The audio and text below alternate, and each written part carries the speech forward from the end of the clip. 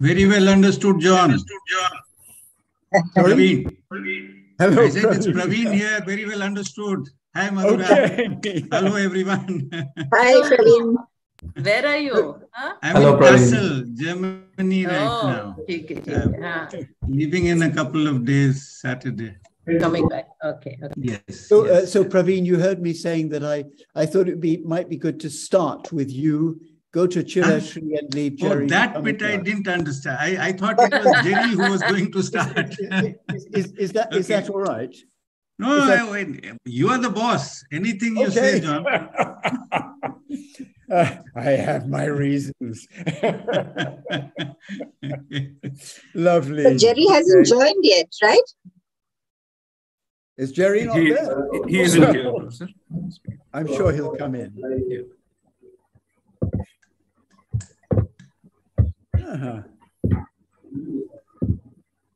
So Awanish is there. Shruti is there, right? Yeah. So John Ram said to say he's just landed in Boston. He's going to go to YouTube and be listening to us. Oh, that's lovely. So how long is he going to be in Boston? Oh, this sounds ridiculous. Just like a 3-day trip or something. Yeah. Oh, gosh. Oh, wow. Yeah. Oh. Well, I wish I were I'm in Edinburgh, otherwise. Okay. We'd be quite close in Eastern Ontario and Boston. Okay, are we online? No, we're not quite online, are we? There's 3 more minutes for us to start, Professor. I would like to make a very small announcement to all the attendees and panelists. We are recording our session today. That is the first announcement. And the second one is we're going live. We're starting to go live on 3 platforms, which is Facebook, Twitter, and YouTube. I just wanted to let you all know about that. Yeah, we'll be joined by people on other social media platforms as well. Yeah. Yes. And Sujan, you'll be telling people about asking questions and so on, will you? Yes, Professor. Yes, Professor. I will.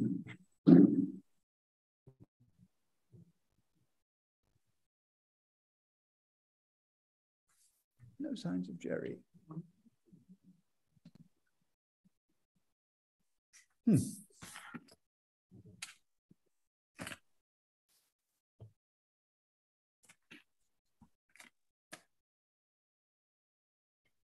Jerry hasn't joined us yet. No.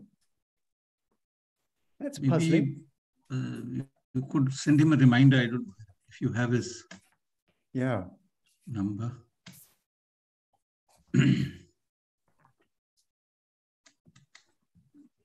Jerry, otherwise, is very punctual. Yes, exactly. We have had a few online. He's here. Hi, everybody. How are you all? Oh, there he is. Hello. Jerry, hello. I was praising you that you're generally very punctual. How come you have not joined 5 minutes before the program is due to start? I make it 1 minute to 5. Hello. Hi, Madhura. How are you? Oh, we're always the just-in-time producer, Jerry.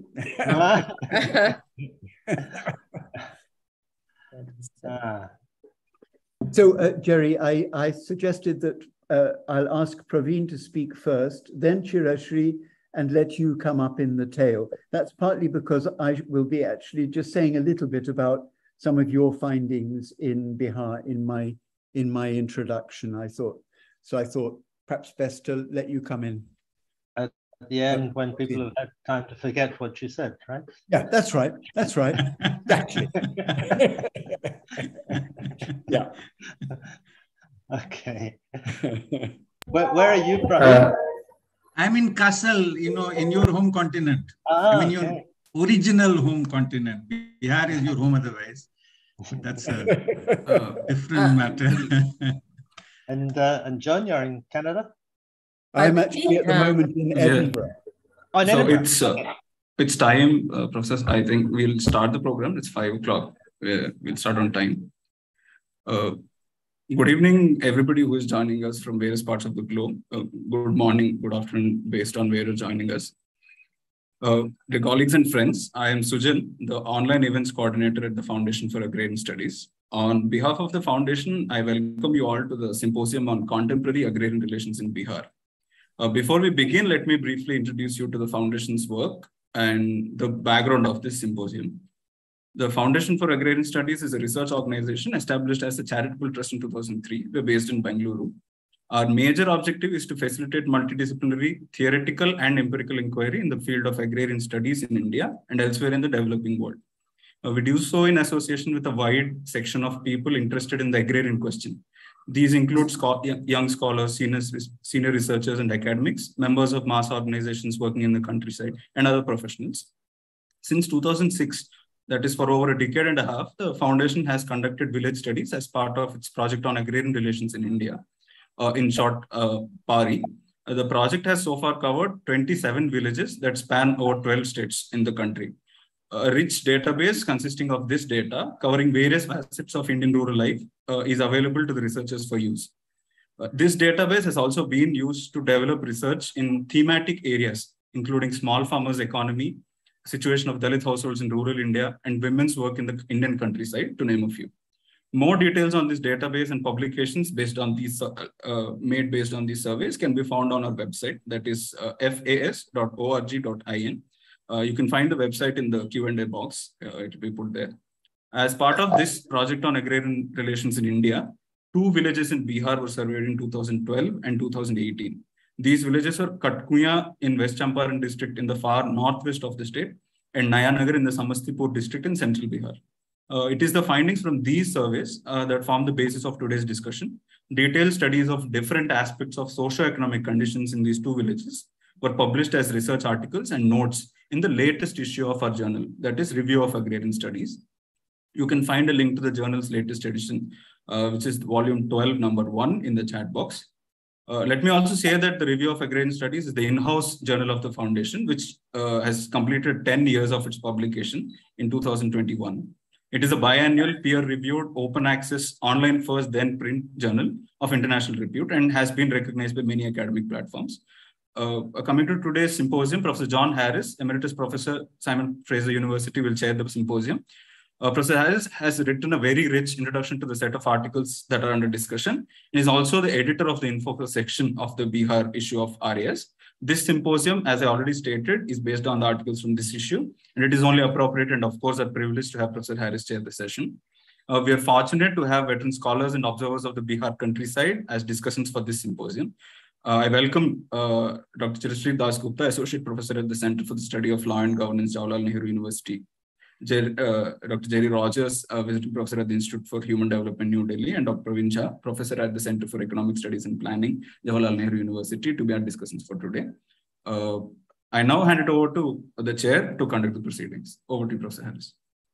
Okay, thank you, Sujan. I hope I'm heard clearly by everyone. You are, Professor. Okay, so I just start with a little bit more of an introduction, if I may, to our speakers. Our speakers today. Oh, damn it! I'm so sorry. Throw my phone away. To our speakers today. First, if I may introduce Dr. Chirashree Dasgupta, who, as has been said, is an associate professor in the Center for Study of Law and Governance at Jawaharlal Nehru University. Dr. Dasgupta writes on the political economy of institutions, on economic history, the history of economic thought, is the author, for example, of a book published by Cambridge University Press on state and capital in independent India, institutions and accumulation. And with particular relevance for our discussion today, Dr. Dasgupta worked as an economist at the Asia Development Research Institute in Patna for a good many years.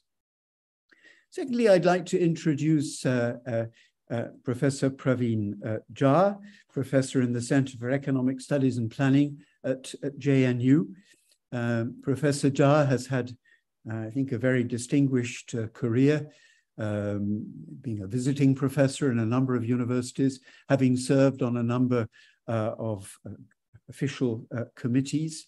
He's also been very active in a South-South network on agrarian questions, and is one of the founding editors of the journal Agrarian South, a journal of political economy, which, you know, I really sort of commend as offering a rather different perspective on agrarian matters of agrarian relations and agrarian change than some of the other journals in the field.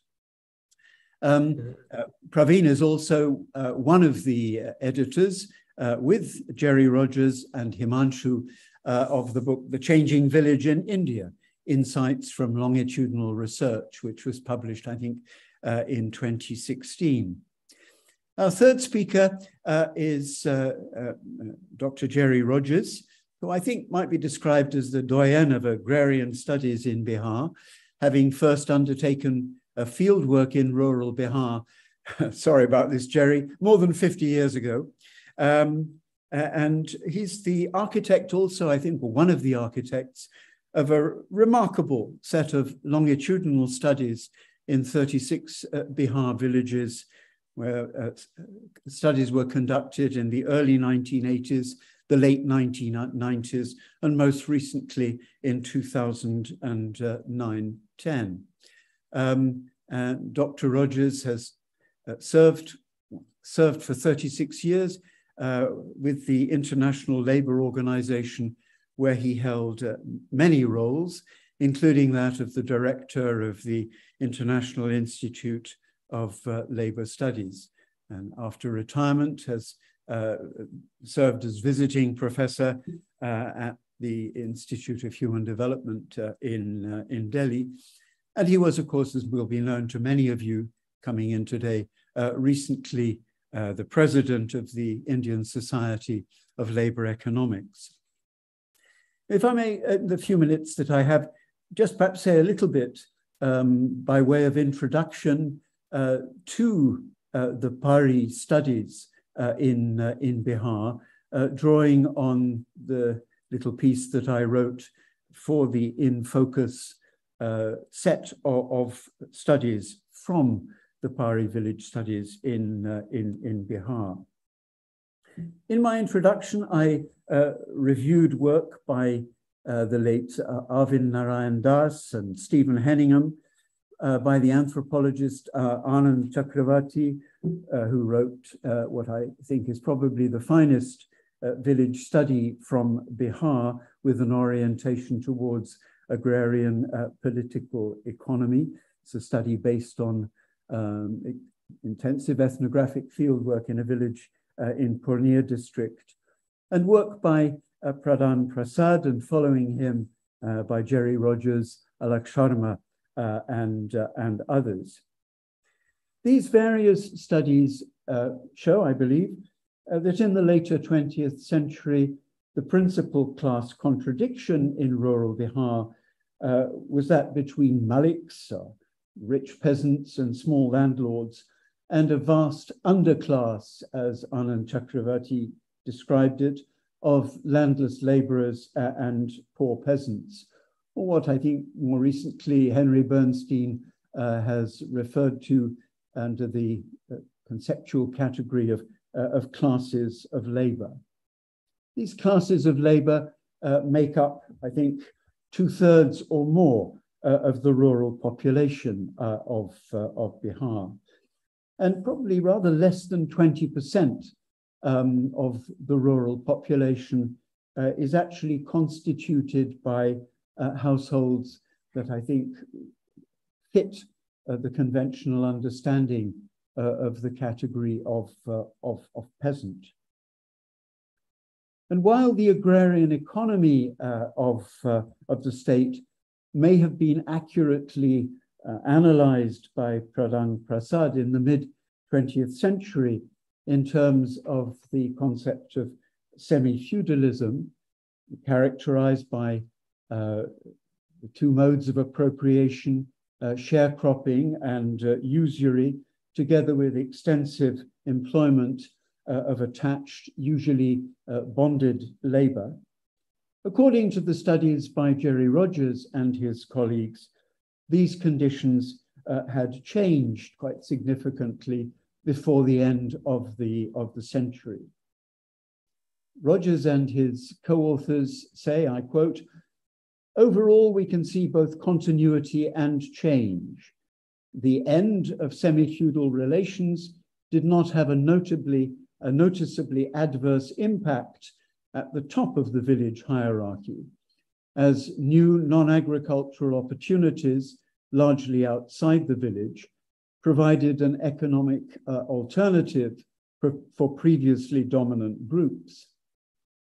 Agricultural labor households also had access to non-agricultural occupations through migration, though few abandoned agricultural work altogether."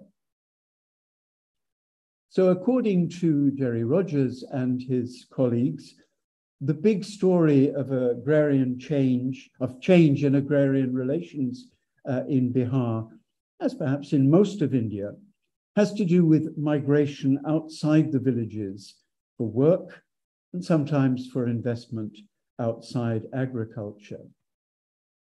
Almost all may have benefited, but returns from migration and the turning outside the village are much greater for the erstwhile Maliks than for others. Still, in the findings of Rogers and co-authors, the relations of dependence between the underclass and the Maliks have weakened. The PARI studies conducted by the Foundation for Agrarian Studies broadly confirm, I think, these findings, notably, of course, about the significance of migration from the villages, along with the sharp distinction between the upper class and the underclass of classes of labor. But I think there are, quite significant differences, which I hope we'll be teasing out a bit in the course of our discussion today.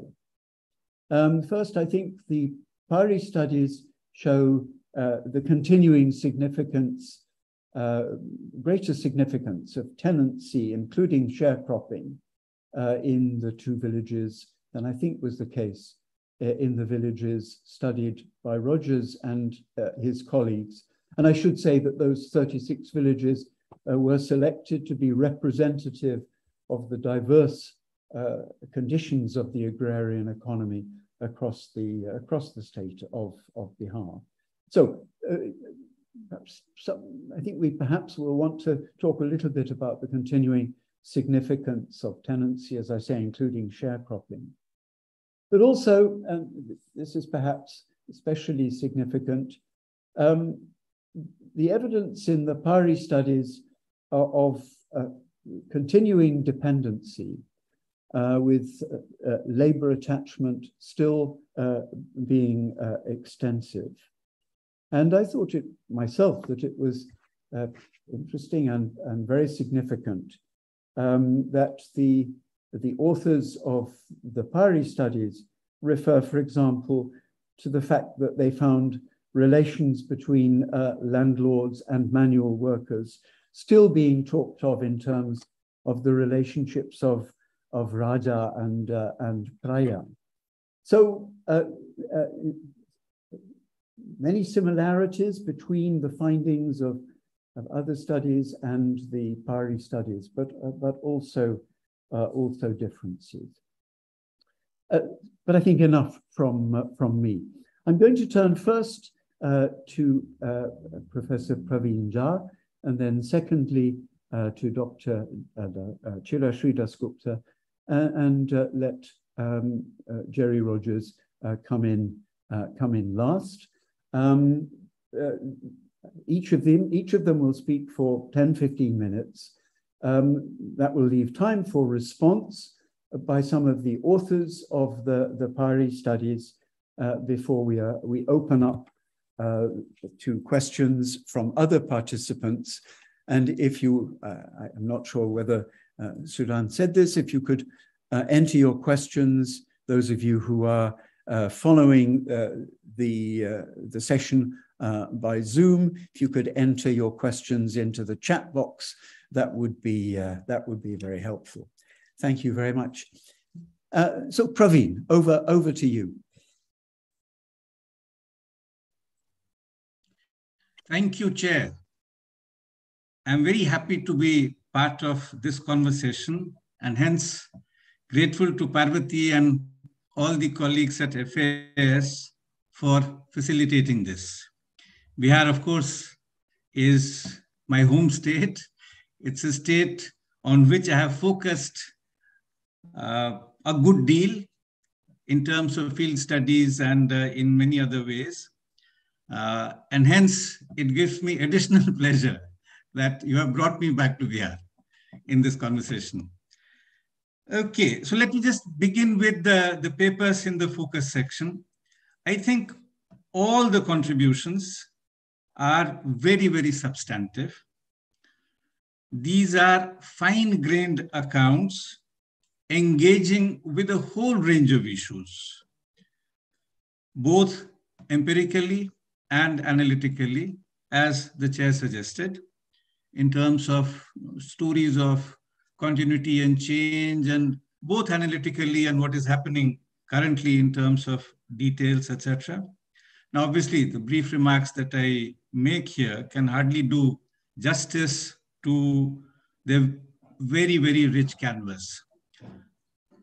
What I propose to do is to confine my intervention to flagging a couple of issues which possibly go a little beyond just to engage the authors in, let's say, with these accounts a little more. So the first point, I'm saying that these contributions are indeed very, very substantive, very convincing, deeply satisfying for me, who has been looking at Bihar at least a little bit. Right?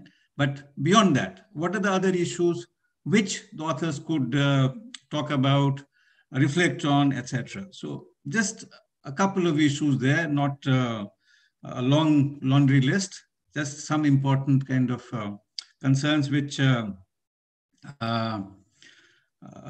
seem very important to me.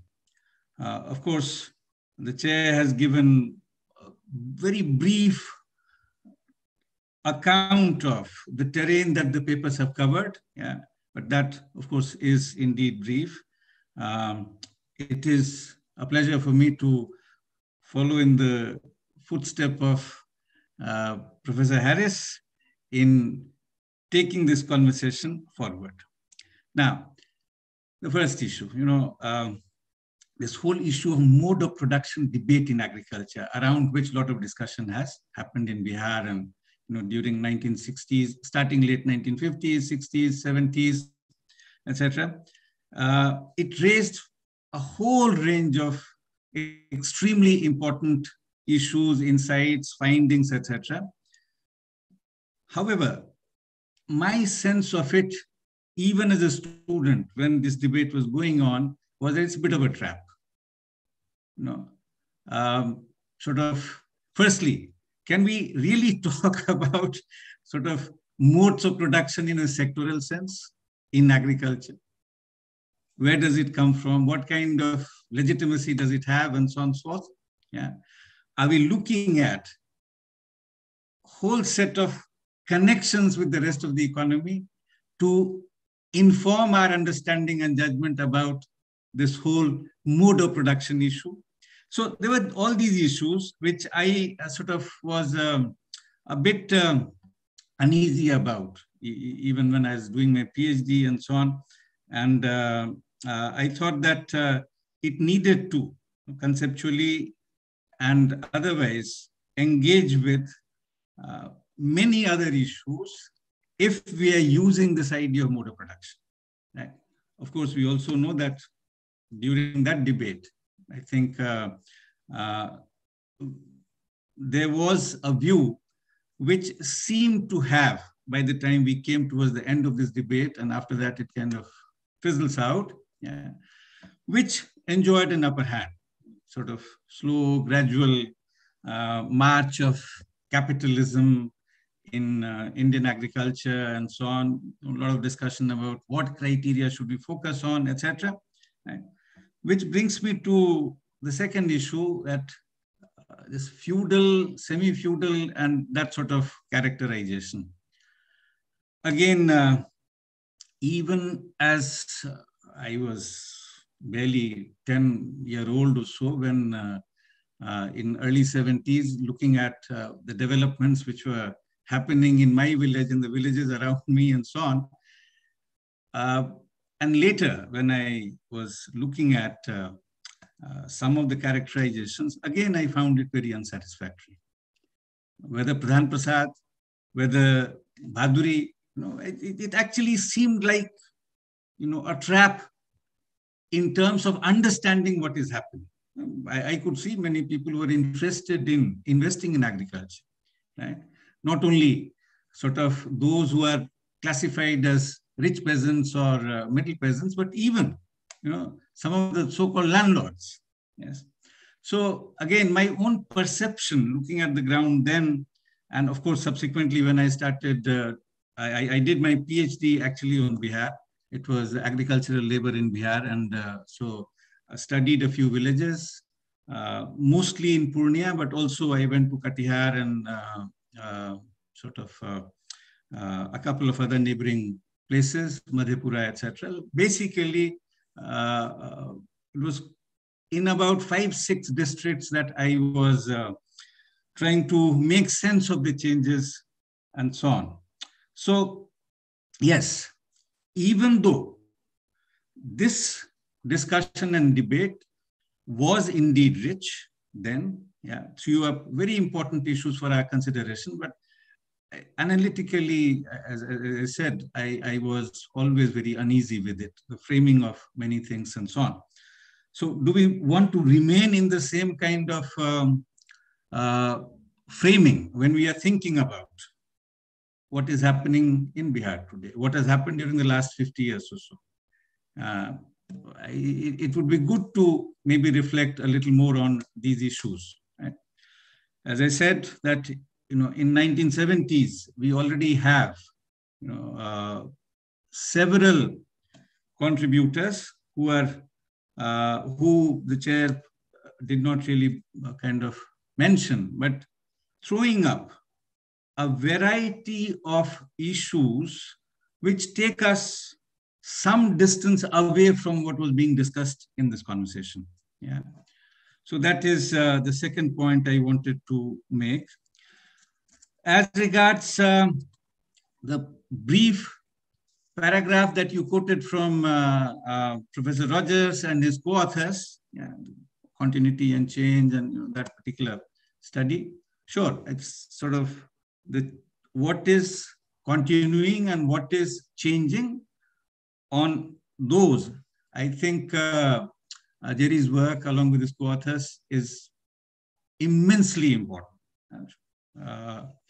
And all of us benefited a great deal and have been benefiting from those studies a great deal. Right? However, there is already a history of many of the things which are flagged there, and as it happens also being flagged in our Paris studies for Bihar, that we need to take note of. For instance, this phrase that was used by K. Balgopal, talking of what he called the triple elite, right? And this triple elite phenomena. Yeah, of course, you're dominant in Bihar, in the countryside, in agriculture, etc., in your own village.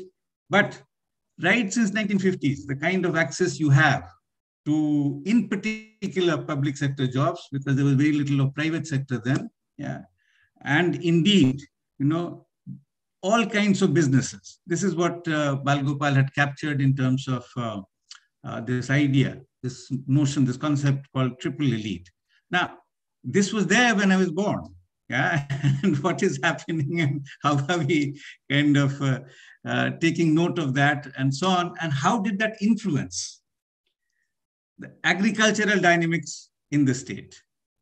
Of course, subsequently, these became far more pronounced far more heightened, etc., which we need to take note of.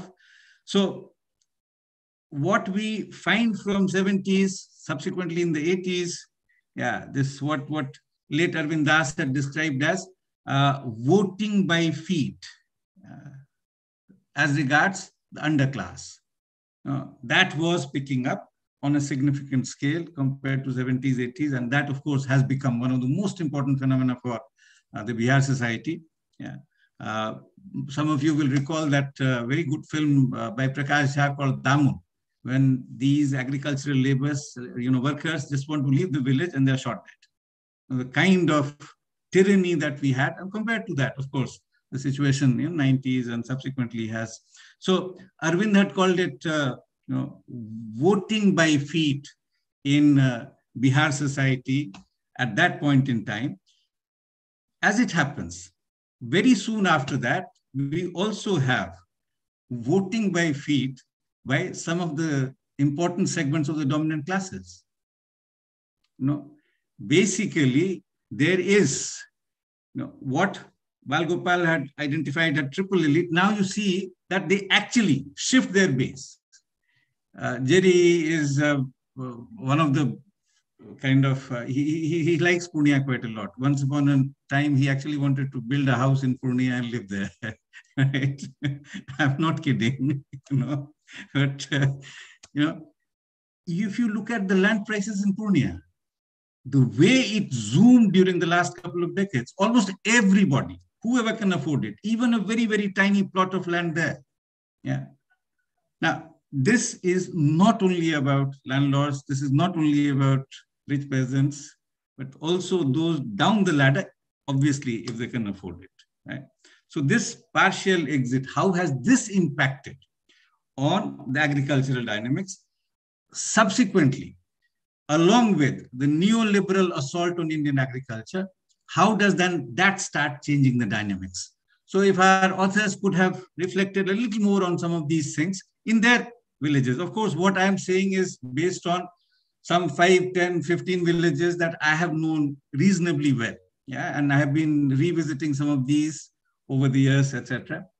Now, this has had very, very important implications, of course, along many axes, agrarian systems, how they are changing and so on and so forth, shifts in cropping patterns, which is being talked about, I think, Niladri's paper, this horticulture, etc., and the importance of that, yeah, how this impacts on the whole axis of inequality, etc. Madhura and Shruti have done a wonderful job in talking about those issues. So many of these issues are flagged here. What I'm asking us is to reflect a little more, maybe, if that can be incorporated in our understanding and so on. The issues of labor absorption, as it happens, that could have found a little more attention in these papers. Sort of mechanization, economic reforms, all kinds of things which have happened. So overall, sort of trends relating to labor absorption, what is happening to the male versus female kind of distribution there. Some of these things have been talked about. Some people actually often use this expression, which is problematic from my point of view, feminization of agriculture. But yes, I mean that. So these are a whole lot of issues. Apart from mechanization, you have whole practices that have come up, weedicides and so on and so forth, and what does that do to labor absorption? So if some of these could have been flagged, I'll take maybe 2 more minutes, Chair, if that's okay. Yeah. Okay. All right. So, of course, from the political kind of dynamics since late 80s, early 90s, and the churning that we see, that has a lot to do with the churning at the lower rungs and the changing social and political and economic dynamics, loosening of social and economic controls that you have talked about, how we could have woven some of that in our stories, yeah, of what is happening in these villages, etc. Because the social, the political, and so on has been reconfigured very dramatically since this whole mandal politics and mobilization around that, etc. And it is continuously getting reconfigured. It's not the case that it has reached a dead end, right? So that landscape, that politics, how to weave that in some of these conversations can be of issues of gender. Yeah, I mean, very briefly, this whole feminization of agriculture vis-a-vis labor, but I think, is there enough information in these Paris studies to say a little more? I think many quantitative, qualitative issues can be probably teased out. I mean, I have not looked at the data firsthand, but I'm sure, I mean, with someone like Madhura and all the other colleagues there who have been working on that data, my sense is that there could be probably a little more on that. The paper on education, of course, the importance of RT has to be taken note of, but well before that, midday meal schemes, especially the dry rations, that is when there was a very significant increase in enrollment. And I'm talking of mid-90s, right? I had seen it myself across all the villages. They would take the ration. Subsequently, it became cooked food. But for that reason, now enrollment was there, but was there education? So that is a very important question that we need to sort of keep on focus. What I have seen in many of these villages that I'm talking about, there is a massive, massive expansion of private tutors. Right? Across villages I know. And then in almost every second village that I go to, there is a W English medium public school, Pappu English medium public school, many other such English medium public schools in a small little hut, in a shack. Yeah. And, this whole business of registering there, if you get some food, etc. But what is happening here, the quality issues, etc. I think probably we could think a little more about that if indeed we have data on these issues. Last 2 points, Chair. One, recently, there's so much discussion across the world about so-called supply chains and commodity chains and so on. How is Bihar agriculture getting incorporated in that? Now, let me also put it upfront that I actually don't like these phrases, supply chains, commodity chains, and so on. In fact, my own preferred phrase along with Paris Yoras and late Sam Moyo has been contemporary global agricultural value systems. We use that precisely because we think that the imminent tendencies and the systemic kind of forces at work do get drawn into the discussion by using that. Otherwise, we kind of get trapped again in some very simple metaphors and, superficial ways of talking about these things. So that's one. Because one of my, recently, a couple of my students have done PhDs on Bihar and Punjab and have done the comparative thing. So it's not only in things like horticulture, but also in cereals, in paddy, for instance. So this whole sort of very significant change in how these villages are getting reconfigured, etc., in the global agricultural system. Now, do we have something here on which we can say something? And very, very last point. Sorry if I have taken more time. The chair started with the the whole discussion on agrarian questions and so on. Now, I think what we observe in all these villages, all these studies, many other studies, etc., has a great deal to debunk a certain notion of, certain kind of discourse, certain kind of framing of agrarian questions, which was driven by industrialization discourse, right? Now, this is something on which me and my colleagues, again, Paris, Sam, etc., we sort of have been doing work for the last decade and a half. And I think I would be very happy to see some explicit kind of conversation on how do the findings from these Pari villages connect with the debates on agrarian questions, both in classical and Marxian political economy. As it happens, I think Henry Bernstein, Professor Henry Bernstein feels very, very unhappy with the way we have questioned their discourse. So let me leave it at that. That's Thank a you. good point at which to finish. Yeah, a reference to the very important differences of view, I think, between you and your colleagues and somebody like Henry Bernstein. Anyway, hope we can come back to some of the points that you have raised. Thank you.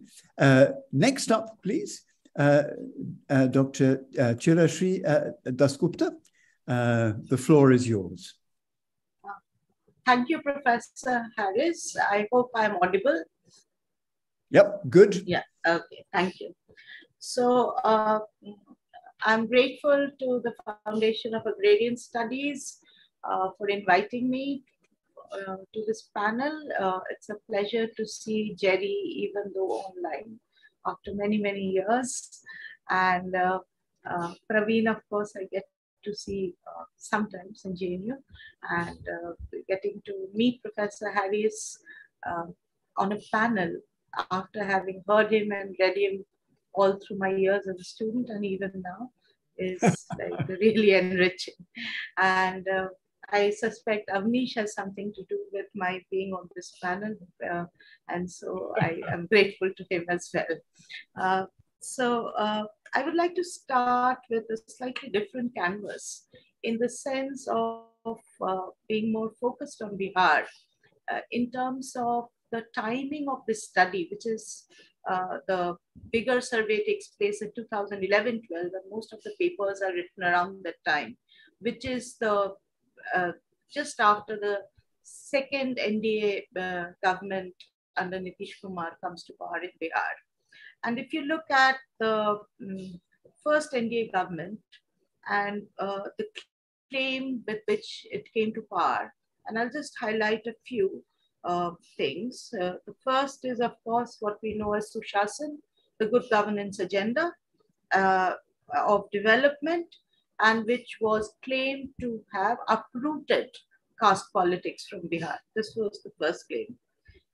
The second was a series of in keeping with the traditional Washington consensus good governance agenda, even though the rest of the world was moving on to the post-Washington consensus.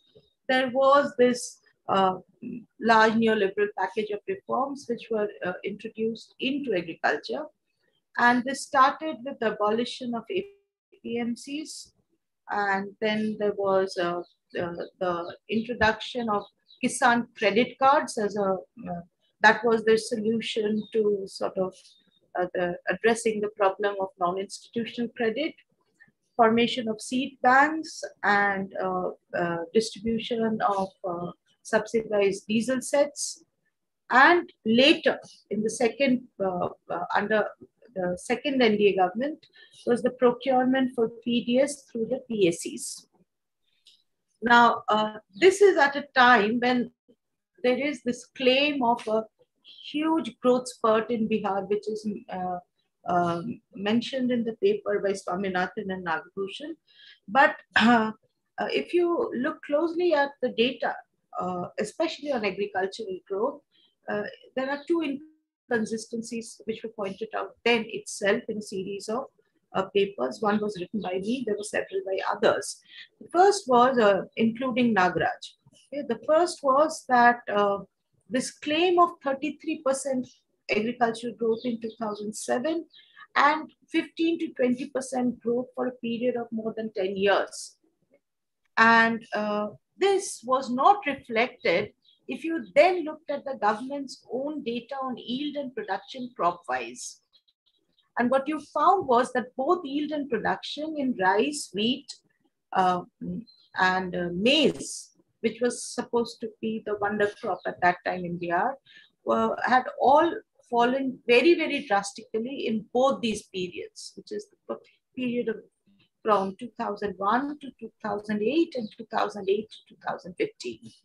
Now, it is in this backdrop then that, and if you look at the period 2011-12 to 2014-15, 2014. What you find is that out of the total claimed growth, even if we take it at face value, okay, without going into the problems with numbers, etc., which are there anyway, what you find is that agriculture just accounts for 10%, like less than 8% of the total agriculture and livestock together, 9.5%.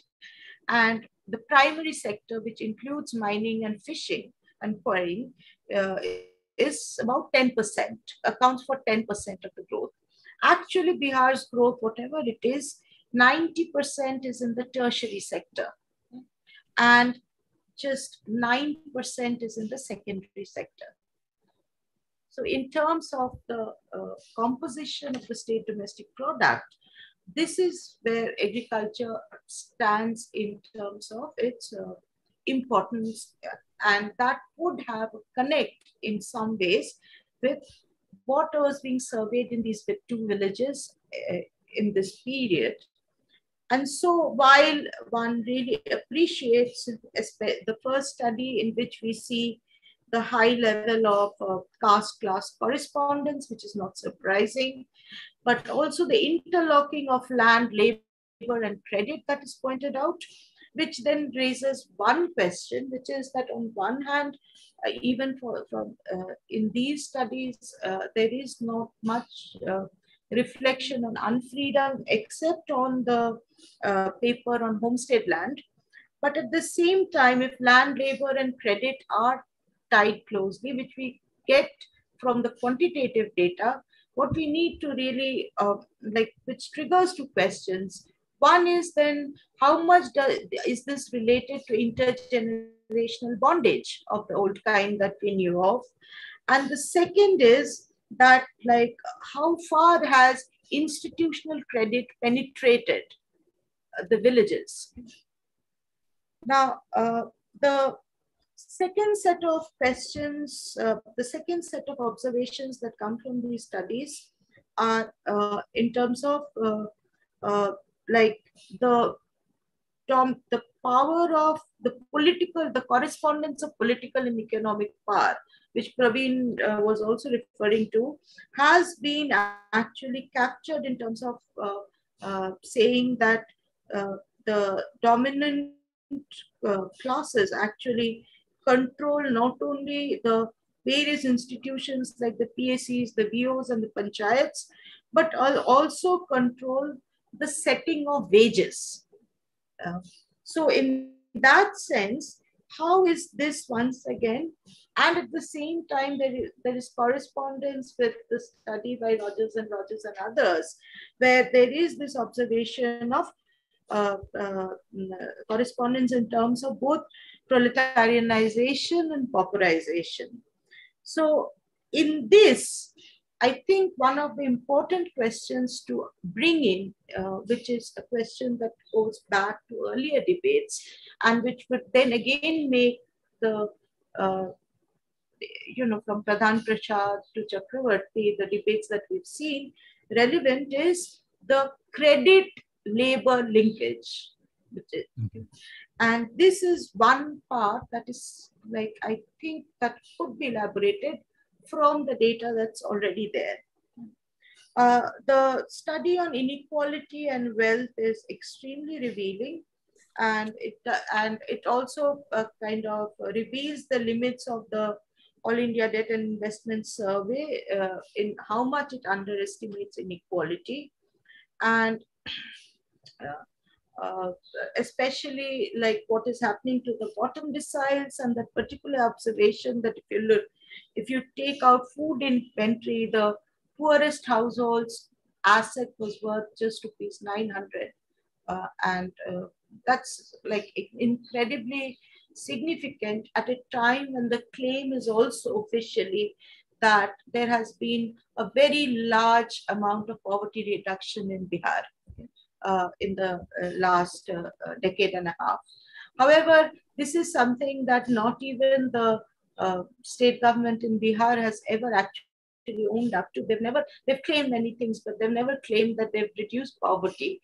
In fact, Mr. Nitish Kumar has always insisted that 95% of Bihar is poor. and he has insisted on looking at poverty multidimensionally. Okay. So, but the official figures that emanate from the union government and various kinds of like estimates and the debates around the poverty line, this kind of asset index actually helps in some ways into making a different kind of intervention, not only about rising inequality, but also in some ways the asset poverty levels, okay, the poverty of assets. The last point specifically about the studies that I want to make is that it is interesting to see the caste pattern of land mortgages, which has been pointed out quite well in Agnish's study on land and caste relations. There's also the difference between the census and the Pari surveys and the huge land concentration of like for example in Nayanagar, 98% of the land is owned by 25% population of Bhumiyars, and on the other hand, what we see is 92% OBCs, scheduled castes are landless, and 86% OBCs. However, at the same time, the point about OBC assertion since the mid-1990s is also made in the paper. Now, there is something that I want to bring in here, which is that we have done some field work also in like adjoining districts, Vaishali, etc., North Central. Okay? And one of the things, and this is something that Praveen also mentioned and highlighted, which is that one of the other aspects that we see in shifting land holdings is that many people who are landed in, we found this in Vaishali, we found this in Darbhanga, we found this even in the peripheral areas of Patna, that people who held, let us say, land in more remote areas were selling their land and then buying land which is sort of closer to hubs of trade, etc. And this was purely for the sake of investment in real estate. So slowly there is a shift of investment from land that is for agricultural use to land that is for real estate. And this corresponds with what you see is the investment in the largest single component driving Bihar's growth in the last 2 decades is trade, hotels, restaurants, and real estate. So this is something that I think is important in terms of looking at the land, the kind of shifting investment in land in the last decade or so. And then there is, of course, the study on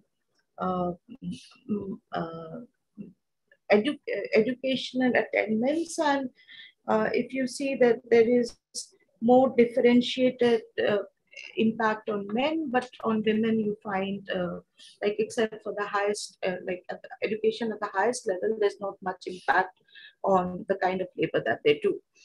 However, as Praveen pointed out, enrollment ratios are very misleading in Bihar. We have a study, we've done an extensive study with the IGC on the school education system in Bihar.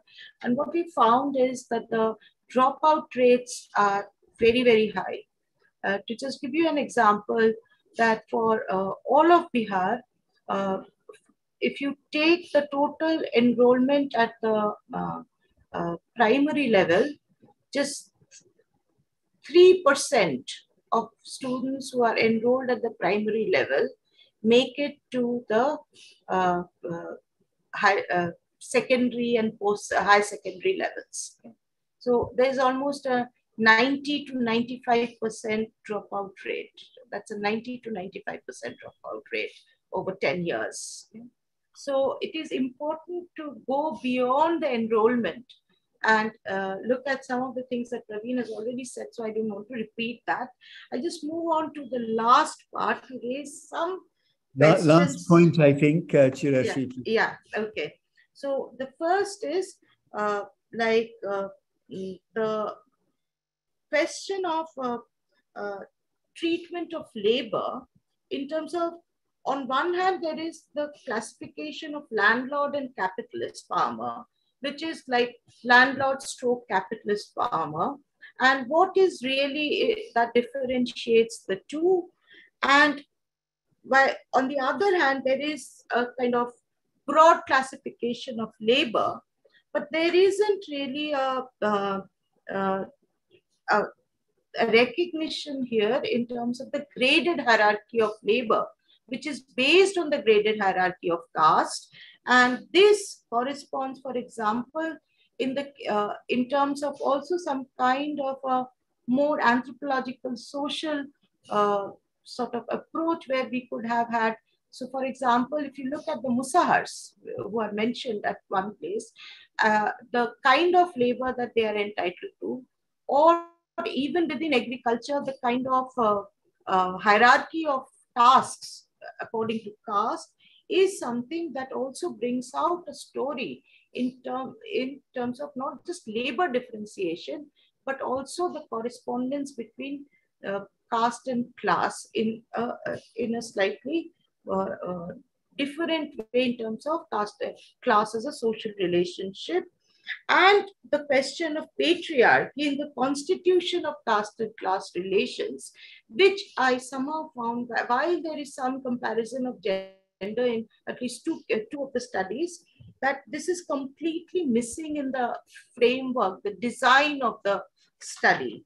And this, I think, is important in terms of not only the conditions of employment of women or wages, but also the significance of unpaid work, but also the conditions of domestic employment and the entire relationship between social reproduction and production. And which then brings me to my final comment, which is that the co-constitution. So this, in some ways, there is a reference to intersection of caste and class. There is also then some reference to gender, but there seems to be and there is a high correlation established between caste and class. But to really throw the debate into the ring is to ask the question, so is caste, class, patriarchy co-constitutive, or are these intersectional? What is it that the framework is trying to say? And I think while there is a rich list of reference that we get through these studies, and especially Professor Harris's introduction, there is one very important theorization that came from the left in terms of the caste-class land relationship is B.T. Randive 1979 EPW, which I didn't find in any of the studies. I'll end with that. Thank you. Okay. Thank you very much. All right. Good. Thanks so much. We're running a little behind, so I think I'll hand over straight away to Dr. Rogers. Jerry, please come in.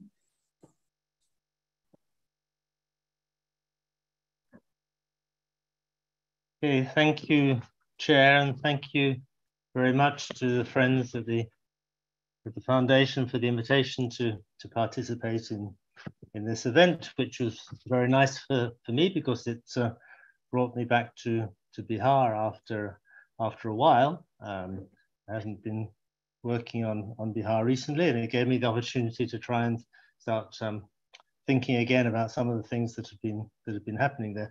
I think I should start by pointing out that the chair was very remiss in talking about Rogers and his co-authors instead of naming them, because much of the work that I have been doing in Bihar has been done jointly, well, not only with Janine, but also with, of course, with Alak Narayan Sharma, who was the driving force behind a lot of this work, going way back to the 1980s.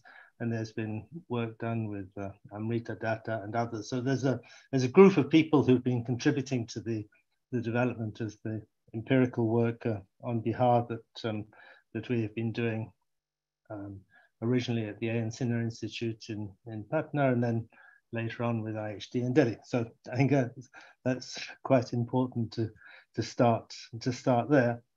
I think like the other speakers, I really appreciated reading these articles and seeing how the attempts to understand agrarian systems, patterns of inequality that they generate, the underlying forces, the empirical contribution of these studies is extremely important, and all the more so important because the subject is sort of rather out of fashion. It's this is a minority interest, and even if half of the population is still rural, the bulk of the attention of academic work is focused elsewhere, and yet these issues that are being treated in these papers are some of the most basic issues for understanding the development process and the distribution of the gains from development. Which so the Paris studies are invaluable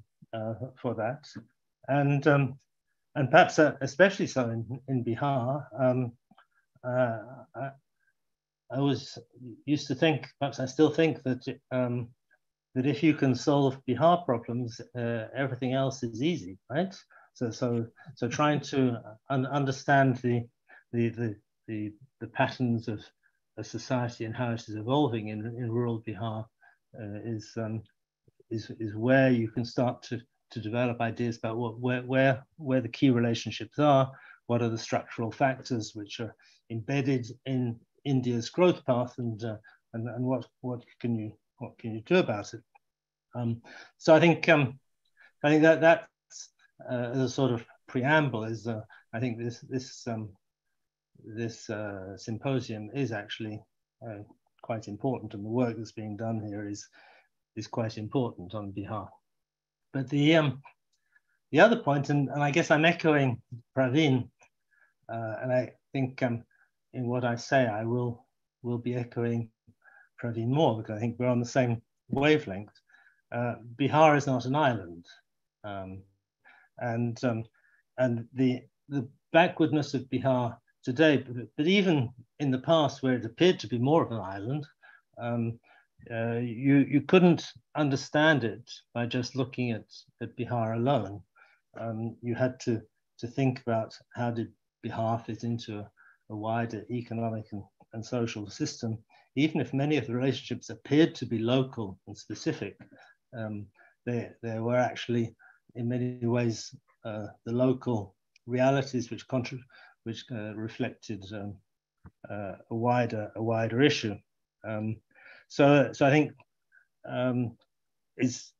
these studies are extremely important to help us understand village systems, and there needs to be then a balance. You need both. You need to have both the empirical studies which help you to understand what's happening in the village, and then you need to set that against a wider understanding of how the village is integrated into the wider economy and society.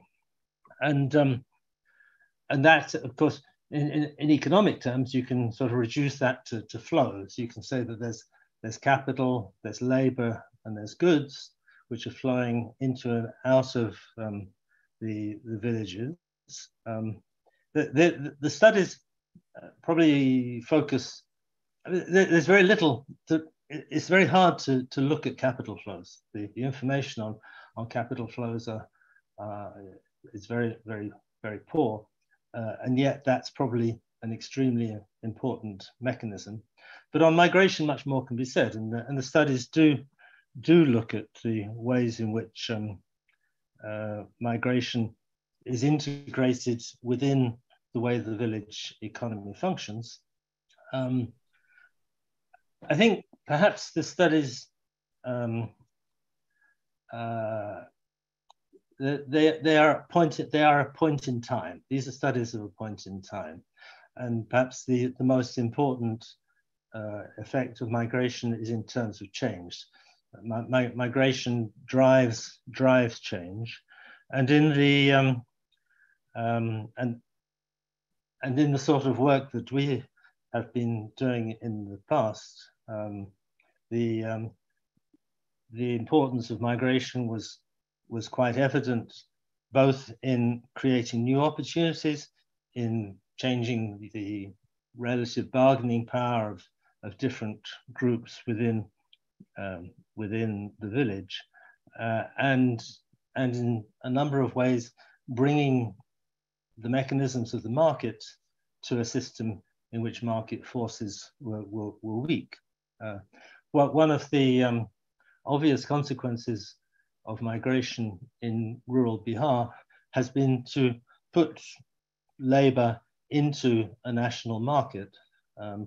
And there seems to me to be little doubt that it has been responsible for rising wages in many parts of Bihar, at the same time as it has been holding wages down in areas of destination. So labor wages in Delhi would certainly have been rising much faster, or in Punjab, the destination areas of many of the migrants concerned would have been rising faster, but at the same time, there has been some influence on wages in both wage systems and wage levels within Bihar. And that's one thing that I found was more or less lacking in the studies, not much attention to the processes which generate changes in wages and changes in real living standards. I think that could have been given more attention. But there's also the point which I think Pravin already made, which is that migration is not just about labor migration. This is not just casual labor migrating to building sites in Delhi, because the different groups within the village all have access to the possibilities of labor markets outside, and the ways in which the elites of the village benefit from migration are just as important as the ways in which agricultural labor benefits from migration. And you need to try and understand what's this doing to the overall structure of inequality. And the answer may be that the balance is that the structure of inequality doesn't change very much, because the opportunities for the elite through education, through access to public sector jobs, through access to better paying employment outside the village for the second generation of the elite, that's probably just as important in terms of consolidating their economic position as are the opportunities of casual labor for agricultural workers. So that the overall impact on the pattern of inequality within the village may not be large, but in terms of the way the village economy functions, it is absolutely huge. And it's again a feeling that the studies that are reported here acknowledge the importance of migration as in a sort of static sense, but not so much in terms of its dynamics. I think I could, but both Jayashree and Pravin talked about gender, and I think that point has been clearly made. In the work which we did in the past, we tried to embed the issue of gender and labor within our structural model, and in particular the differentiation of the peasantry, the model of the differentiation of the peasantry, which we used in some of our work in the past. I should say as a preamble that we differentiated in terms of relationships with labor. In the studies that have been included in this volume, the peasantry tends to be differentiated in terms of the value of their assets. That's also obviously an important issue. But I think structurally, in terms of the relationship with the economic system, labor is a more compelling way of looking at how the peasantry divides. And we had one important division of the peasantry was whether or not the women were undertaking work in agriculture, and the large peasants, and it coincided largely with, of course, caste categories, were those in which men might be working or supervising work on the land, but women were not. And this actually proved to be a rather important dividing line in the way in which class relationships could be identified. I mean, gender issues are there throughout, and it clearly is a weakness of the studies in this issue that they are not given more attention. It doesn't have to be the way we did it, but the gender relations need to be embedded in the concept of class and not considered to be some sort of an add-on. Now, of course, the gender issue is not just it's a class issue, and it's a caste issue. And one of the caste issue, or it's not just a class issue, but it's a caste issue. Yeah. So it's actually part of this sort of. We struggled, and I can see that everybody struggled with this issue of caste and class and the dominant forces and the pattern of the relationships, and to what extent these are independent constitutive forces, or how the pattern of class differentiation is in fact simply a reflection of the perpetuation of caste differentiation. And I thought that I mean, where we came in the end, we simply saw caste as a mechanism which the legitimation of a social hierarchy from caste reinforces the class differences and perpetuates them. There's much more that could be said on that, but I think it's also true that I think Shirashi made the point that more could have been made of that in the studies. But also there are signs of change. Sorry, and that doesn't have come in. It's my fault. I've not kept everybody to time well enough. I think we need to wrap up in just a minute or so. Okay, well then let me not go any further, except just to make one point. Things are changing, and there's at least one village where we have seen that the legitimation of the social hierarchy embedded in caste has been questioned, especially by young people. And I was going to say that there's a gender issue, but there's also an age issue. And there's a new generation in the villages which actually doesn't see things in the same way and doesn't actually accept the same sort of caste hierarchy that there was in the past. And that could be regarded as an element of class conflict, but it can also be the beginnings of an undermining of some of the embedded structures. I wanted to say one more thing, which I think is also quite important, which is there's a large Muslim population in Bihar, and you can say that like there are villages which are dominated by Muslims, there are villages with a large Muslim minority, and there are villages with none. And you have one in each of the two latter categories here. But what we have seen in the past is that the class mechanisms within the Muslim community are different. And although it might not be politically correct to be saying positive things about Muslim communities, but the idea that we started to get, it hasn't been tested systematically, but it seems that the degree of solidarity within Muslim communities is greater than within Hindu communities, and that's clearly that's clear in villages which are Muslim dominated, but it's also clear within villages where there's a large Muslim minority. And I think this is an issue which is completely passed over. There's just one table which sort of says there are some Muslims, but there's no attempt to understand whether the caste differentiations which are being discussed also have operate in a different way in Muslim communities. I think that's there seems to be signs that there's more distribution, more redistribution, and less exploitative relations in Muslim communities.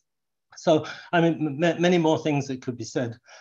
Just let me make just one more point, John, which is a small comment on the question of wealth distribution.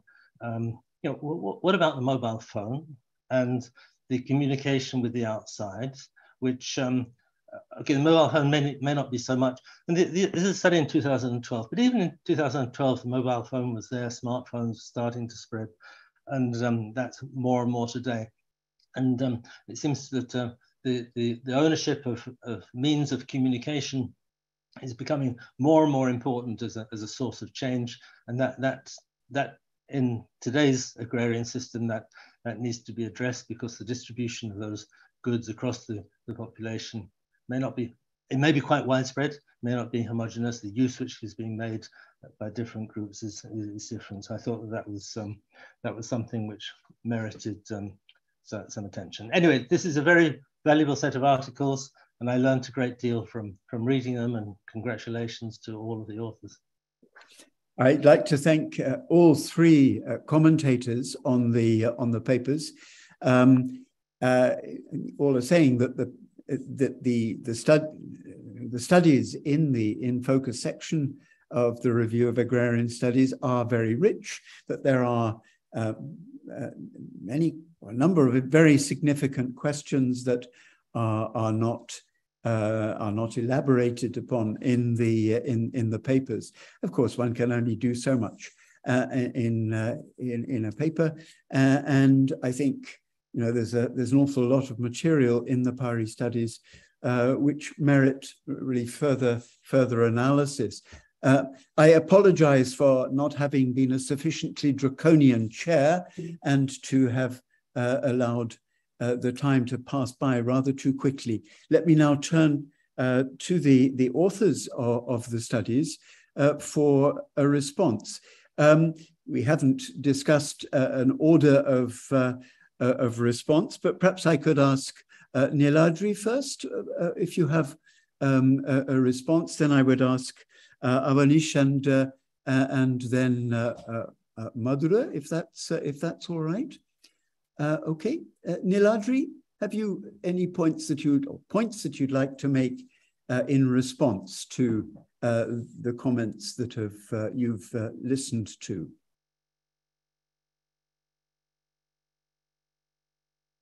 Are you there?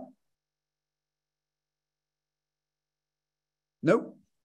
Avanish. Thank you very much for this. Niladri. Hi, Niladri. Come on. Yeah, so thank you very much for this very useful discussion on the papers, because, you know, now we can see that there are so many things we could have done on these papers. So thank you all the panelists for your suggestions and comments. I just this all the speakers actually talks about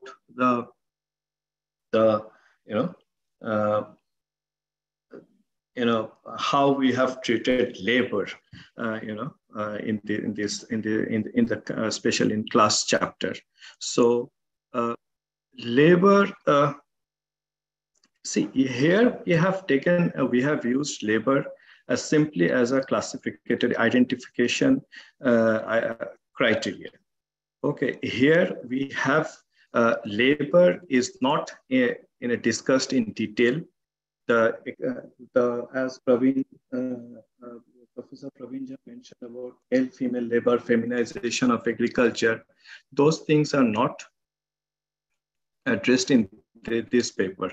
Labor here we have tried to understand in terms of identifying the classes and how these classes are located in a specific production system. So this is the first comment I want to make. Second is about Dr. Chirash mentioned about how we distinguished between landlord and capitalist farmer. So now landlord the definition of landlord is straightforward. They are historically the dominant households in the village, both socially, politically, and economically. But for the capitalist farmer, the differentiating point with the landlord is they actually emerge from the richer class of peasantry, and they actually start characterizing themselves as, they adopt the characteristics, some of the characteristics of the landlord. Like they don't participate in any labor process. They don't. Their family members does not participate in any farming activities. So basically, this is the differentiating point. Capitalist farmers, they have upward mobility from richer section of the peasantry, upper middle peasantry. They become a class, but they don't. They follow certain characteristics which landlords do. Historically, they follow. So about now here we have not, as Praveen has mentioned, we have not seen, we have not addressed anything related to how Bihar agriculture is integrated in global value chain, and this kind of a broader issue like this. So these papers are about the village economies. In village economies, how the different individuals take part in the production process, and where they situated in the class configuration. That's what we have tried in this paper. And about migration, Bihar, migration is one of the important issue. And here we have tried to address the migration issue in the class identification in a bit different way in both the villages, Katkuian and Nayanagar, where we have actually considered the migrant as a household member, where they sent their remittances as well as they have participated in the all the economic and social processes within the village. So these few things I wanted to mention. Thank you very much. Thank you very much, Nilaji.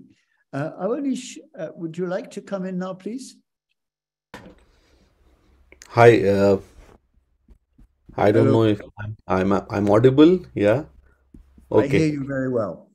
Yeah. Thank you very much, the chair, Professor Harris, and all the discussants, and for very, very useful comments and suggestions and criticisms of our papers. I can see that I have filled 3 full pages taking notes. I would, just for the interest of time, I think I will just take 2 of them, which I felt spoke to my papers, 2 of the contributions. First is the question of which I think Professor Jha and Dr. Dasgupta, both of them pointed out about, in a way they pointed out about categories and nomenclatures, and both in their the empirical content and also in terms of their analytical value. So, for example, if usage of the terms like landlords, capitalist farmers, or things like that. Now, this is really has been a problem. Professor Harris, who worked with us through these papers, is aware of it. That where and how to use these categories, and do they really, if we use the term called landlords in the 70s, does it really mean the same thing even now, by calling the same different set of people by the same name? And this is also important, I feel, because this was not the intent of the studies, but somehow it so happened that these 2 villages were very different from each other in their histories, in their sociological constitution. So I don't have an answer. I think I'm just engaging with the point being made, is that would it be fair to then characterize the old classical kind of dominance that the Bhumihars have in Nayanagar with the kind of dominance that the new Yadav landowning classes have in Katkuian? Can we label both of them with this category called landlords or even capitalist farmers? What is their approach to labor? What is their approach to work? What is their approach to many other things? This is something that I think a more sociological, anthropological study will be able to answer. I must confess, in fact, I should have started by confessing that this is a limitation. Many of the criticisms is also a problem because the research design of village surveys as a methodology has certain limitations, and because of which many of these questions have been inadequately addressed in the study itself and the data that comes out of it, and because of which I think we have not been able to engage with many other issues. And the second thing I want to say is about the entire question of the two villages and the impact of the last 30 years of socio-political change, especially with the rise of what was referred to as the Mandal politics or OBC assertion. And I think again, this was not the stated aims and objectives of the study and the papers, but I think there are one or two points that come out of it. For example, there is, if you look at the land concentration, of course, it has largely remained unchanged in Nayanagar, but you can see a very, very different caste and land structure in Katkuian today as compared to 30 years ago.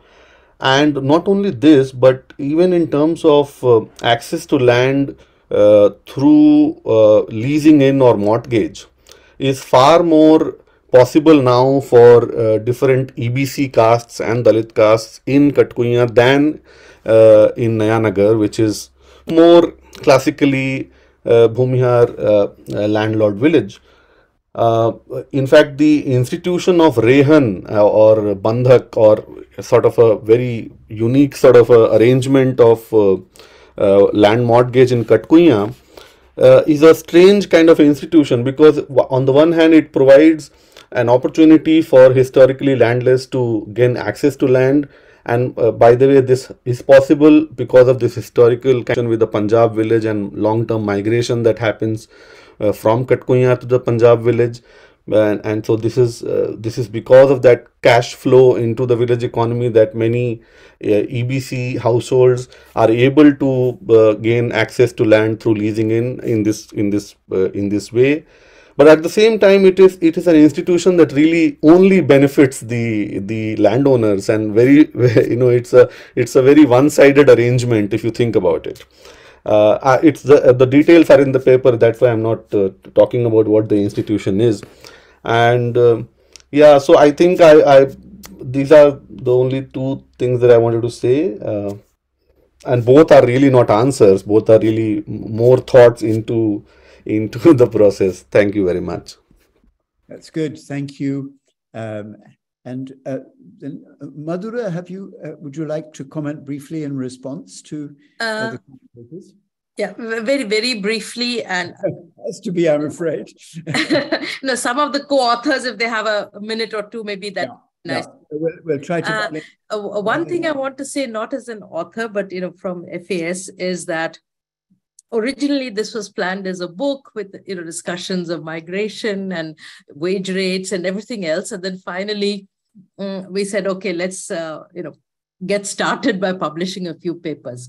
So I think I take on the comments of all the discussants who are all Bihar experts, and I must say I know only these two villages, so I cannot speak for Bihar at all. That there is more work in progress, and we will take into some of, not all, perhaps it will be difficult, take some of your points which you have said in further work.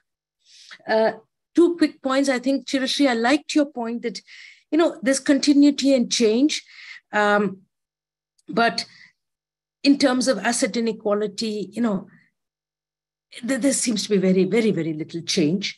And I think the asset poverty indicators that you mentioned, I think that's a very good point. And we can, even if there is change, what is the minimal level that people have? And it's just so low. The other point I wanted to make, which is not in the paper, but something that Shruti and I have worked on, is 50 households between 2012 and 2018. And do we see any change in assets? And yes, we do. We see upward mobility also, even among EBCs and Dalits. But of course, we see just going up to the next quintile, not going right to the top. But it is mainly because of improvements in housing. So getting a little better, their living conditions are getting a little better. I think there's one point that Jerry and many others have raised, which is very important, is there are obviously social changes. If you go out, you migrate, some of them to Kerala, and you come back, you must be coming back with new ideas and new ways of thinking. And this is leading to some kind of churning in that society. And this is something we have probably not been able to capture, but is something that I hope the younger scholars who are going to continue working on Bihar will do so. Thank you, John. Very good, thank you. Now, could I ask others among the co-authors of the papers if they would like to comment briefly in response to what has been said so far? Others, please come in.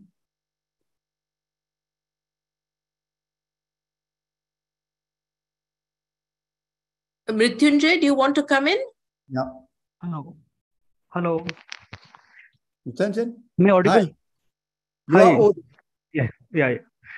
So it's a really delightful moment for me that as a young scholar in agrarian studies, I have grown up reading the scholars and got interest in this area. All these like scholars are commenting on a paper. It's like a big, such an insightful moment for me that, and I noted down all the comments, and it will be really helpful for me because I'm doing my PhD also in these villages. A few things that I like to discuss and mention here. One is about the migration. As Professor Madhura was mentioning that initially it was a book plan and then few of the papers have come. Migration from this village has really interesting and significant importance. As the work of IST has discussed in large the role of migration in Bihar, they're not claiming that they have transformed the villages in Bihar, but have acted a role of stimulate to change for the Bihar villages. But what I observed from the analysis of data, it's not published anyway, but that migration from these villages, in the both villages, migration is about 60% of households are engaging in migration, approximately. But for hardly for any household, migration has acted as any kind of transformative change. They're rather playing a role of strategy to survive, to destitution, rather than bringing any transformative change in their class position in the village. Second, the households in the village are not looking outward due to migration, because migration is not providing any meaningful opportunity outside the village. In the extreme destitution condition, to survive, they are moving out when earning something and looking back to village. Like many of the migrants are engaging in a tenancy in the village after gaining something from the migration savings. And to, if chair allow, I'll just give an example, a case to present my case. So Katkuian village has a historic migration channel towards a village in Punjab, Tehang. That village in the Jalandhar district. From late 1960s, 70s, continuous migration happening to that village, and that's the most prominent migration channel from this village. Even the survey here, around more than 70 workers from the manual working and the poor page entry section has migrated to Tehang. I will present the case of the first migrant of the from the Katkuian to Tehang.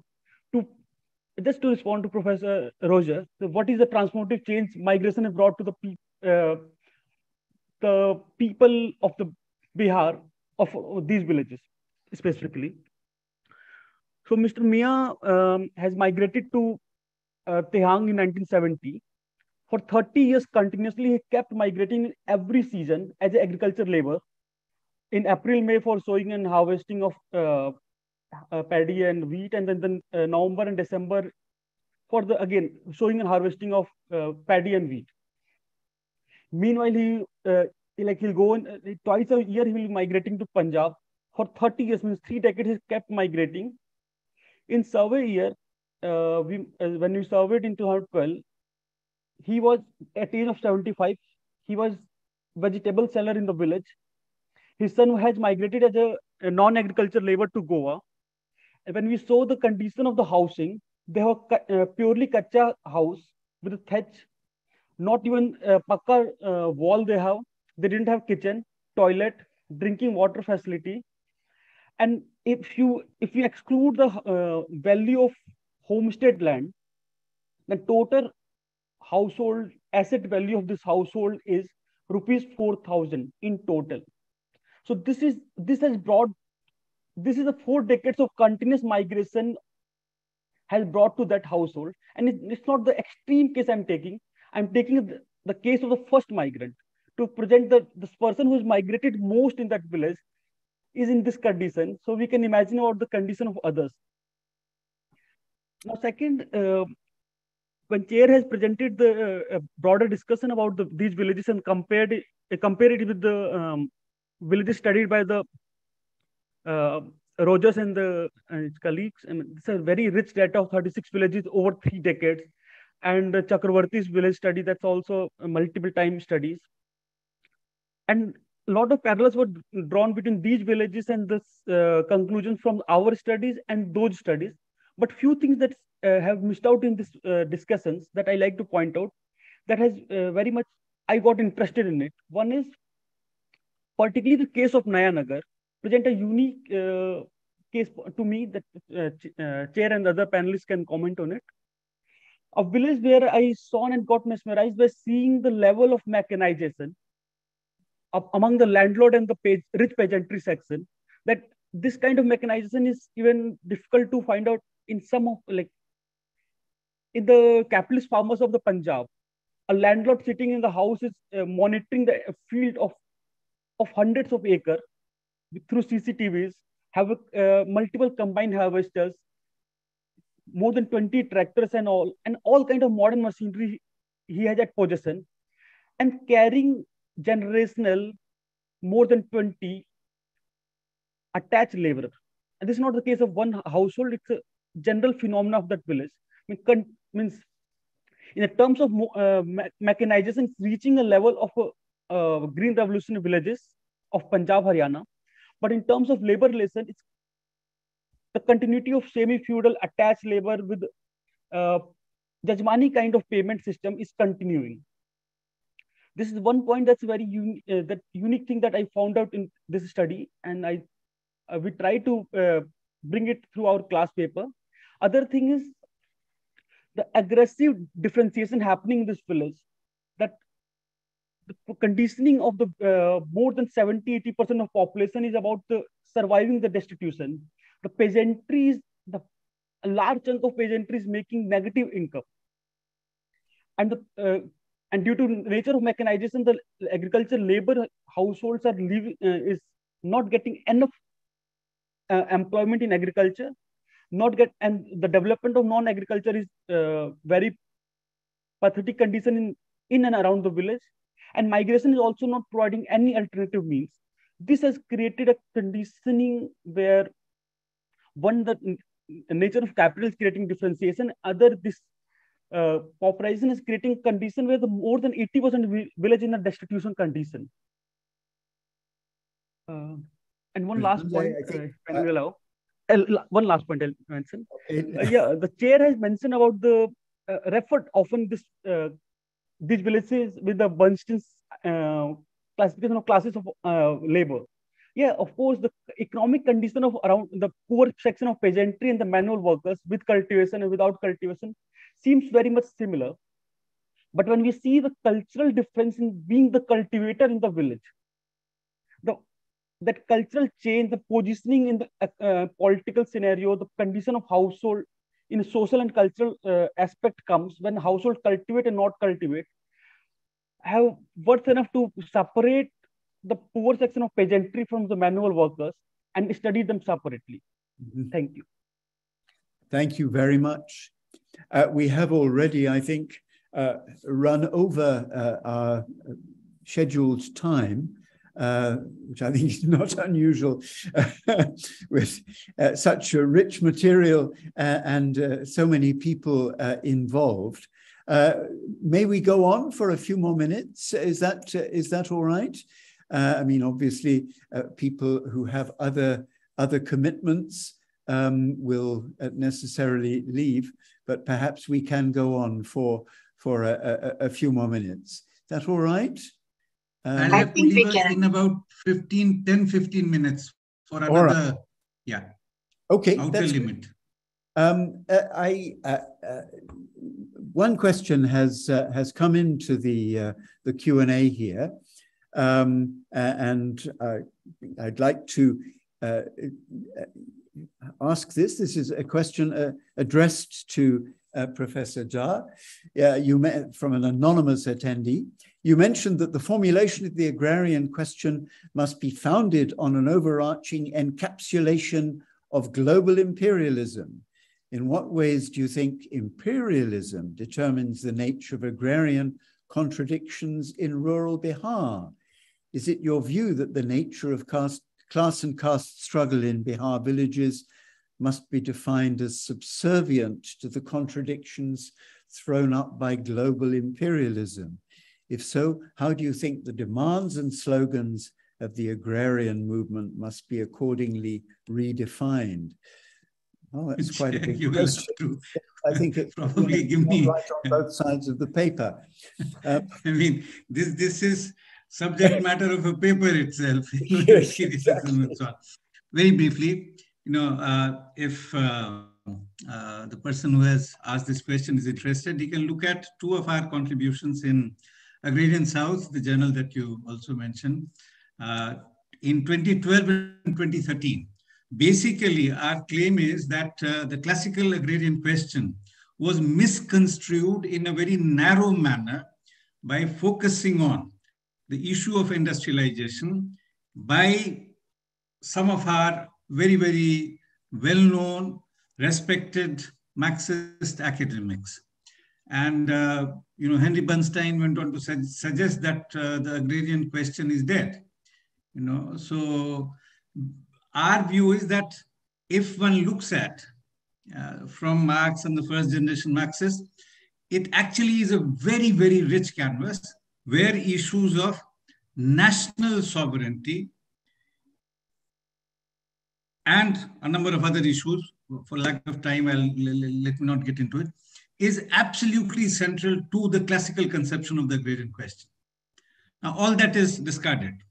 So for instance, Bernstein says that if in the times of neoliberal globalization, capital is mobile, you can get it from anywhere, you can sort of solve the problem of industrialization and so on. Even if that would be, if one takes that at the face value, whether that happens or not, industrialization in different countries, etc., is a serious question. But reducing it to industrialization itself is something which is a serious challenge. So Engels, Skotsky, Lenin, one needs to get back to that. And in particular, the formulations emerging from, let's say, Latin America, coming to the next generations of Marxists, sort of Mariátegui, subsequently Mao, and so on, the way they envision, that we find much more helpful. Now, in all this, of course, the question of primitive accumulation, the question of imperialism is very integral, right? But then how does it play out in different contexts, different parts of the world? That is a matter of a lot of careful work and needs to be done. So I hope that for the moment serves the purpose. Chair. Thank you very much for that very succinct answer to quite a, as you said, a complex question that one could write a substantial amount about. I think I have not found, other questions. coming in from those who participated in the discussion. So perhaps I can draw our session to a close. I think perhaps to come back to what Madhura Swaminathan said about the Foundation's work in Bihar, there is clearly, you have a great deal of material, and there's a lot more work that can be done with the material you have. And I think we should be very grateful to the commentators we've had today for raising questions that may be addressed, perhaps not all of them, but many of them I think can be addressed with the material from the studies in Katkuian and Nayanagar. Questions have been raised as well about the frameworks that have been employed in your studies, and I think you will want to reflect upon those questions about framing.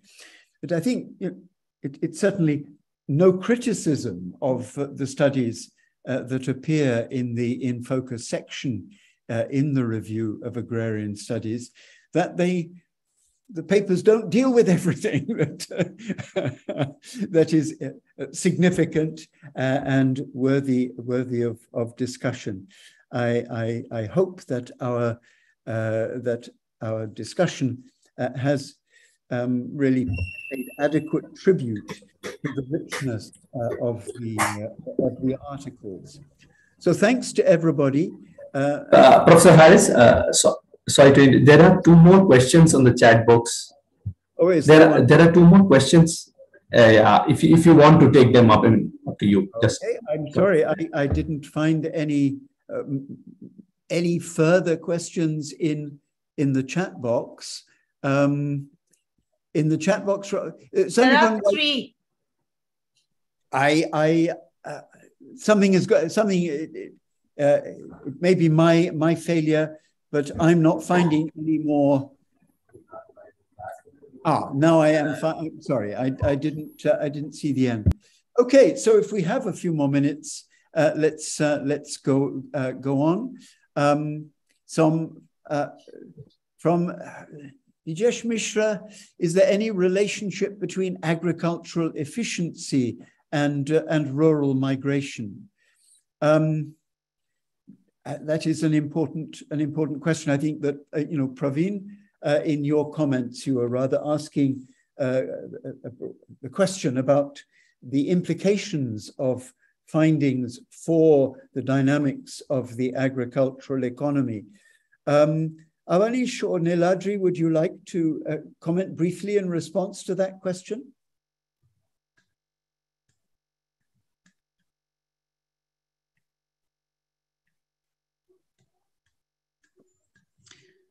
Chair, may I take just half a minute to say something on this by citing Pranab Bardhan. Praveen. Pranab Bardhan in 1970, early 70s, had mentioned that at the sort of early and very powerful wave of Green Revolution in Punjab, there were more people migrating out of Punjab than coming into Punjab. So, I mean, it should not be reduced, basically what I'm trying to say, should not be reduced to some unidimensional sort of, thinking about migration. Migration has so many issues there, it needs to be understood. And again, there's a huge literature which tells us that political, cultural, social, economic, etc. And in any case, what is efficiency? It is one of the most abused notions in economics. Yes. I think we have to move to the next question. I just wanted to provoke, so let me just stop. All right. Another question. Under tenancy, any possibility of crop loss owing to natural calamities, and therefore the compensation is awarded to the landlord rather than the sharecropper? So should there be any provision of profit share or cost share to minimize the burden on the sharecropper, and what role should the state play to fix the rate, if at all? That is a very specific and and I'm not sure that Madhura, is there material? I mean, it's not really a question to be answered, I think, with reference to the material in the surveys. I think if I can just say, it's not in reference to this question, but the complex forms of tenancy and the new forms of tenancy which are complex, which I think Avanish referred to.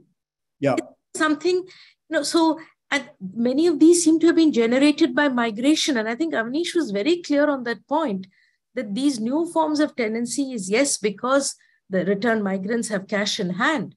But at the end of the day, if you do the calculation, you can see that, they're being exploited, if you just use a simple word.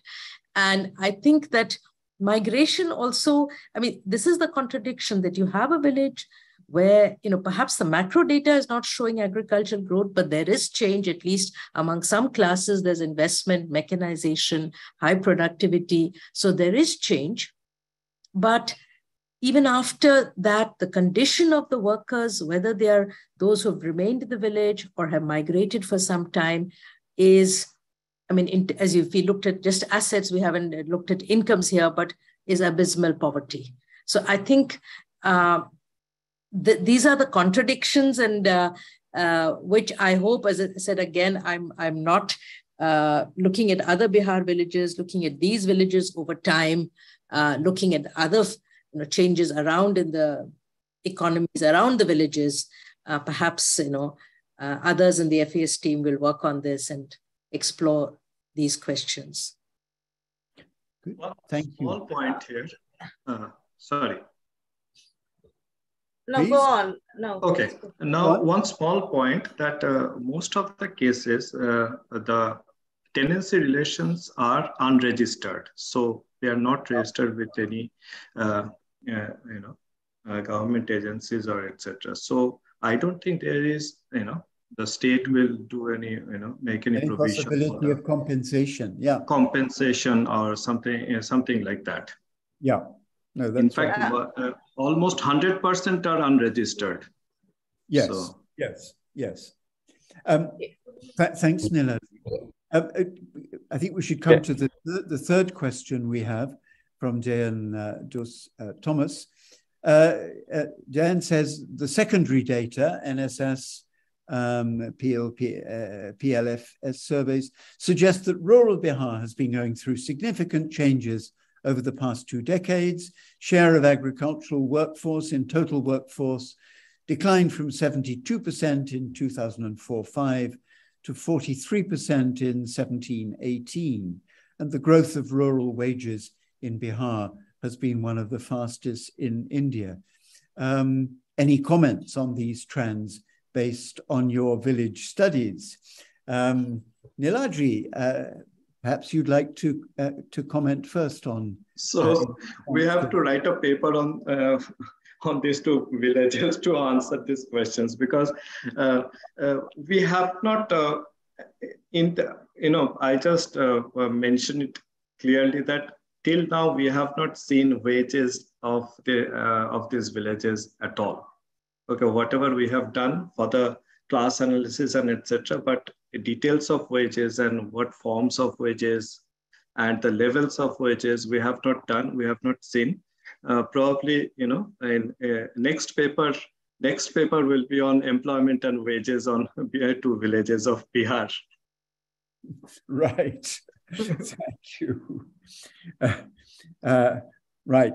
So there's your mills there. Yeah. Madhura. So very quick I think a point that Jerry made in the end about mobile phones. So we had a, COVID post-pandemic telephonic survey, and Professor Ushikawa is here. She was part of analyzing the data on school education.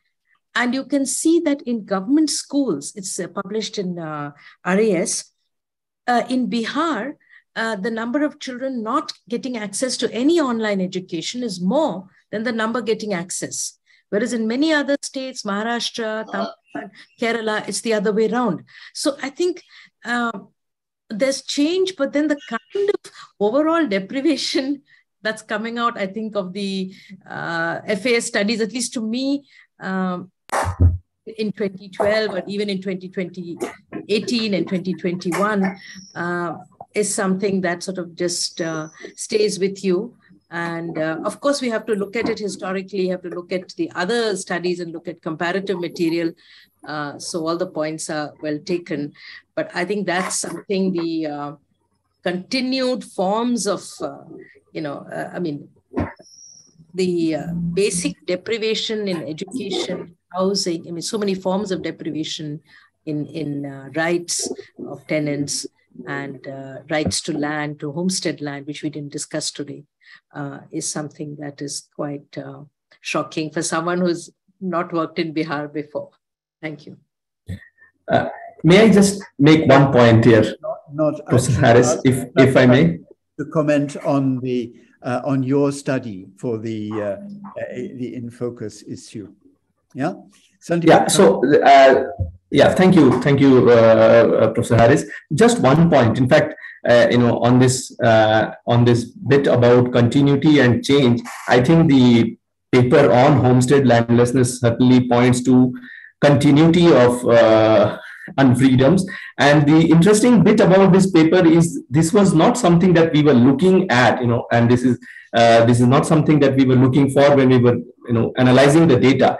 It was a protest led by the All India Kisan Sabha in the district of Sitamarhi, which made us look up and sort of realize that this unfreedom continues in the state.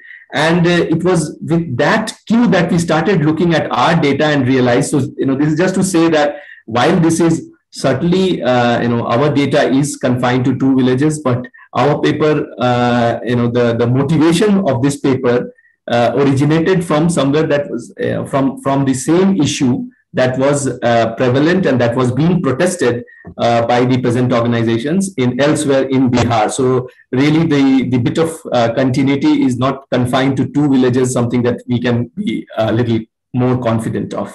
So that would be my only comment here. So.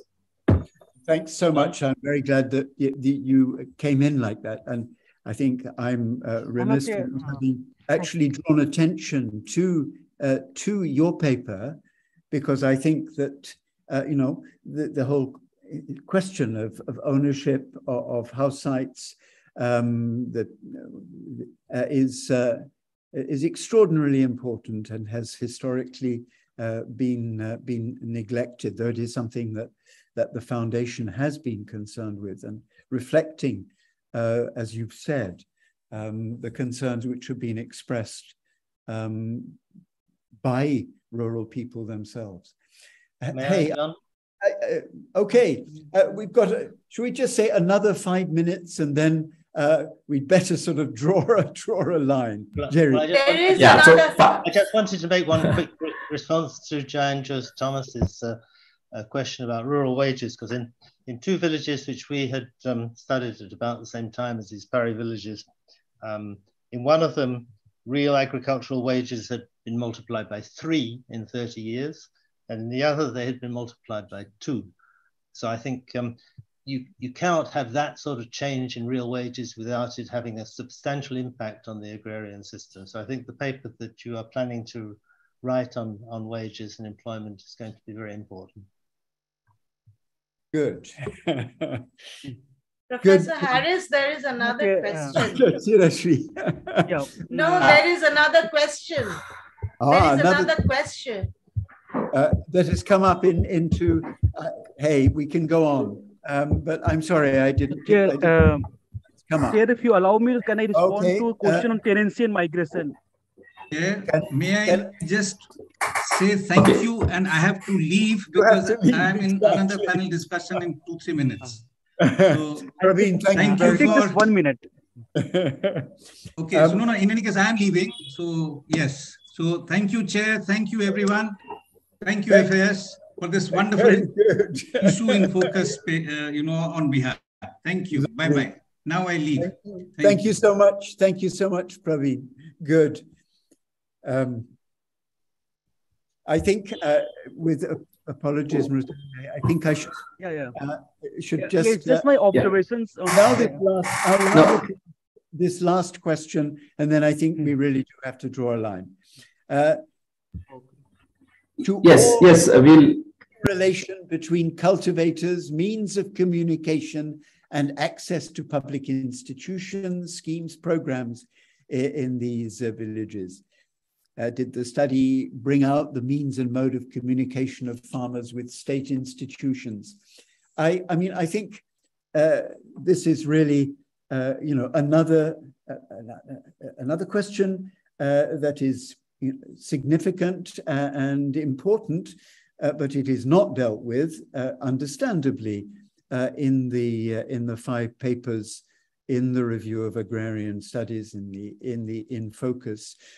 So I think I suggest that we thank Rakesh Nanewar for the question and refer it to the members of the PARI team as a question that they might wish to consider in future work on the Bihar papers.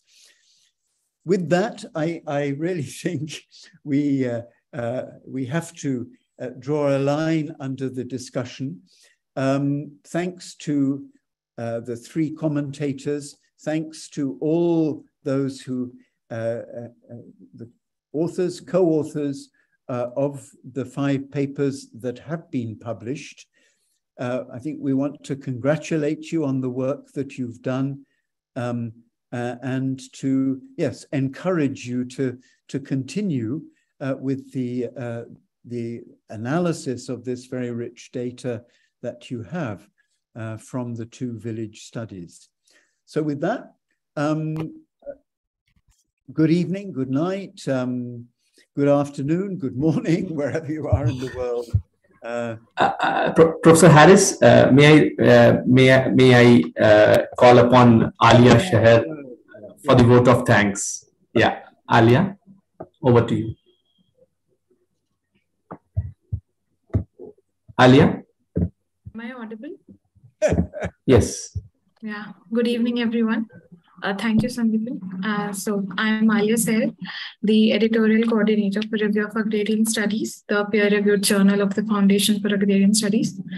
On behalf of the Foundation as well as the review, I would like to extend our thanks to the chair of the symposium, Professor John Harris, and our discussants, Professor Praveen Jha, Professor Chirashri Das Gupta, and Professor Jerry Rogers, for having agreed at relatively short notice to participate in the symposium.